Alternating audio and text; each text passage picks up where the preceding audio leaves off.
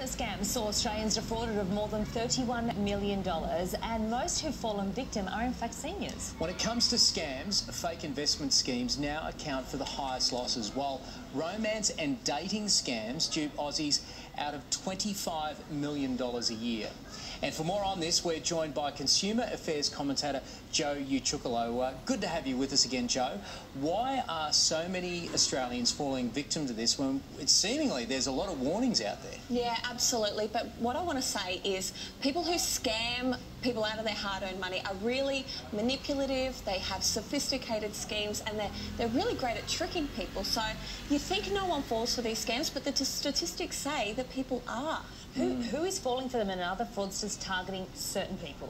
So with scams in general, they'll target a lot of people, and I'm sure you've received emails, messages, you know, even phone calls, and then certain people will respond to different types of scams. So say you are an investor, you're more likely to fall for an investment scam. Say you do a lot of online shopping, you might fall for a fake website that's selling items for purchase. So they target everyone and hope that you'll be responsive to the type of scam they're pushing.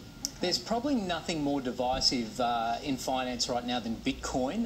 The ACCC has reported a spike in Bitcoin scams. Now, before we get into these scams, what exactly is Bitcoin for the people that maybe don't know too much about it? Yeah, great question, Ryan. So Bitcoin is one type of cryptocurrency. That's the more broad term. And now we've got 1,000 different types of cryptocurrency, and it is essentially digital money. So you know how we've got the Australian dollar, the US dollar, these are all currencies we're familiar with. Well, around 10 years ago, Bitcoin, the first type of this digital money, was created, and now we're seeing a lot of different types of currency. But essentially you can't take it out, but you can transact with it. You can buy things, buy and sell the currency. Right. So where are we seeing the scams associated with Bitcoin? Yeah, so there's two types of scams with cryptocurrencies. One type is where they, certain fakers will take over a celebrity's persona and pretend to be a celebrity and then endorse a real type of cryptocurrency so that it boosts the price up, and then the faker can sell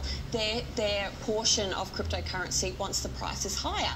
The second type of cryptocurrency scam, and this is a really important one to take note of, is on social media, people can promote a certain type of cryptocurrency for people to buy. And now this type of currency doesn't exist, it's fake. And so they convince people to buy this fake currency, and people just lose all their money. And there's some big news that's come out of Facebook. Facebook has essentially banned any advertising on even real cryptocurrencies like Bitcoin, all of them, because we've had such a big problem with fake cryptocurrency being promoted on there. So if you see anything on Facebook around cryptocurrency, it is definitely a scam. There's no more advertising. What about text message scams?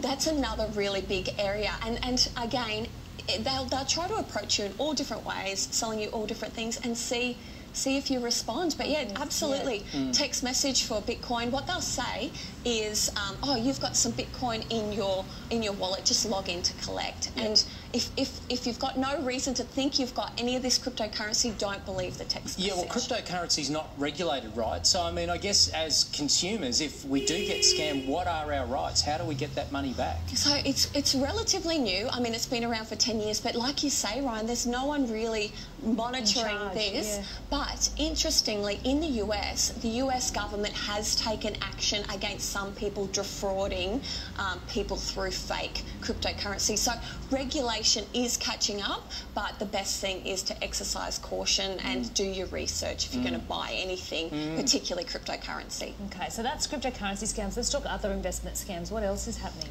So there's all different types of scams we've been familiar with. So we might see, you know, property or share investment scams. Another common one is superannuation schemes, which will be, hey, you know, you've got a superannuation fund, switch it over to our scheme and we'll promise you lots of returns. So some of the common things around investment schemes is generally they'll try to entice you with really great returns. So they're higher than you'd normally expect, but not unrealistic, so you don't think it's possible. And so also what scammers do is they really try to trigger an emotional response with you.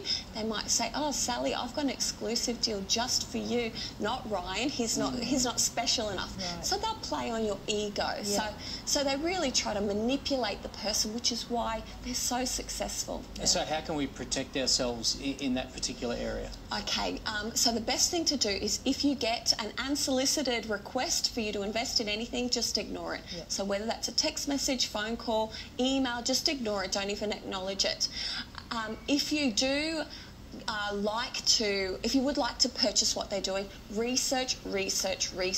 So there's plenty of resources. There's scamwatch.gov.au. You can do a Google search on the type of investment to see if the other people have reported. So it's really a case of do your research before you part with any money, because the chances of you getting anything back is really, really slim. Are there any cases where you can't get your money back if you've been duped? Most cases you can't get your money back. The only way that you might be able to get it back is if you can contact your financial institution, which is usually your bank, and again, it's very unlikely, but they might be able to get some money back, or maybe in a few years, if the government manages to catch a few people, you might get some, but don't rely on it. No wonder so many of us stay old-fashioned and keep that folding money in our pockets, Under the mattress. Thanks, Jo. Pleasure. Thanks, Jo. Now, soon for you this afternoon.